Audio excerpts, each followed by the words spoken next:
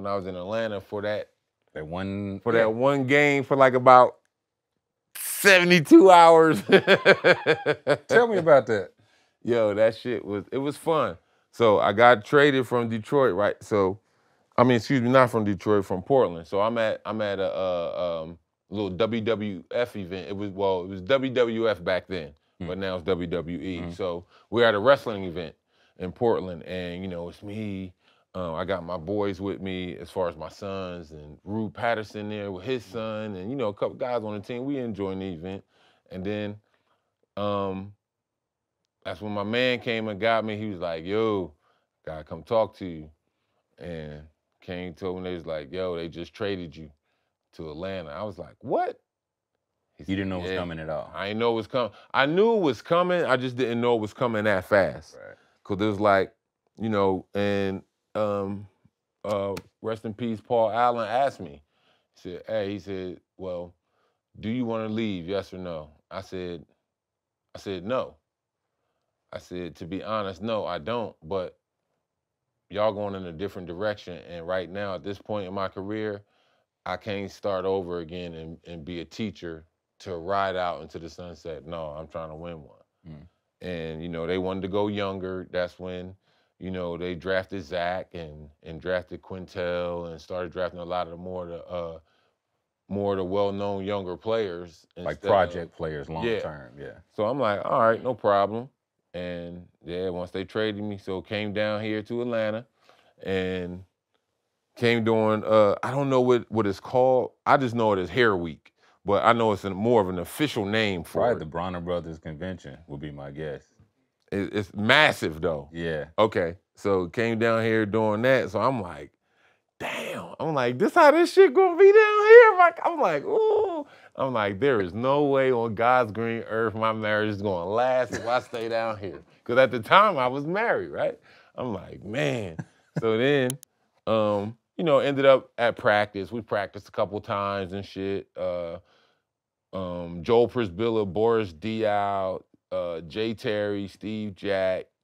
Who else was on that team? I'm missing somebody else. There was one more other person.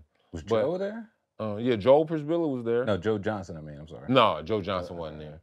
But, it was a pretty good group of guys. Who was coaching? Terry Stotts. Terry Stotts. Yeah.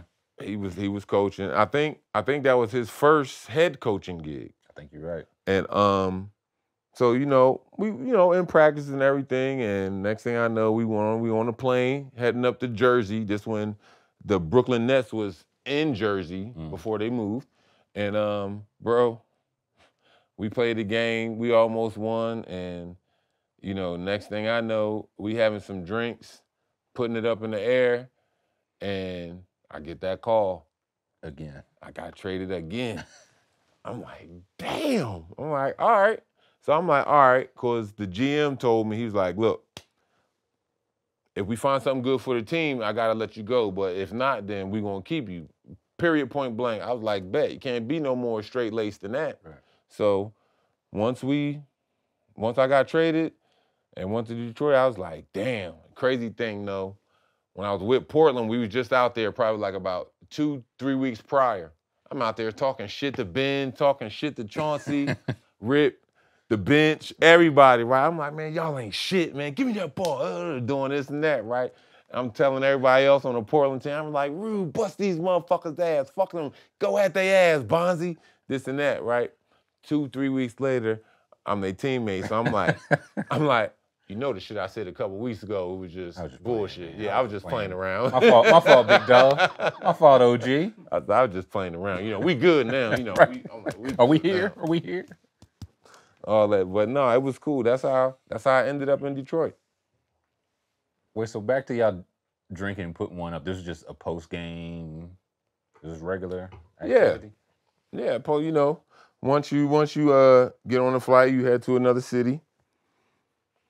Yeah, post game activity. Either back then, we had to sneak and do it. We was more in the bathroom and shit. Put the wet towel down. Put the wet towel over the damn hotel.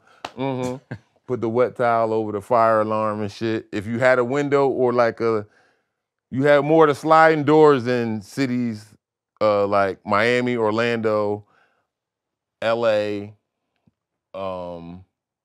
Phoenix. Warm weather. Yeah, that warm weather where they had the little sliding door, open that sliding door a little bit. Hey, going to town. Let's go. Did y'all ever get caught?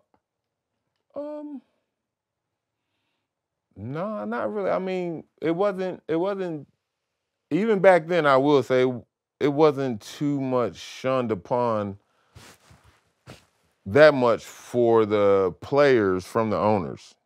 Like, they knew we was doing it. Right. All you had to do was come on in the hallway. Right. As soon as you get off the elevator, that shit gonna smack Smell it, you. right. But Paul Allen ain't never. Gee Willikers, guys. I mean, Smells like a damn skunk in here. he might have been doing it himself. Maybe so. I mean, shit, you know, he is a product. He's a '70s child, you know. All that grew up in the '70s. That's facts. So you never know. But it was cool though. It was cool, you know. We on every team. Every team you ever played on. Every team I played on, at least half of the team smoked. At least half. Washington too? Because you wasn't there that long. No, that's the only one I would say down there. It was like out of that crew, it was like about 4 dudes who smoked. I feel like that balanced out with Portland, who was probably like 12 dudes, right? More than that. It was a whole Everybody. Only dudes who didn't smoke was Sabonis.